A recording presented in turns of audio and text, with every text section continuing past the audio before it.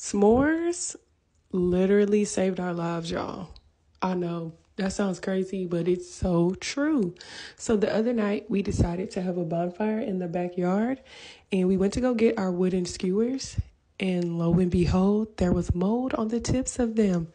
We were so confused. We're like, ew, this is nasty, and where this coming from? We empty out the cabinet and the drawers, and sure enough, there are some spots of mold in there. So we're like, oh my God, what do? We get on YouTube, and YouTube's like, go get a moisture meter.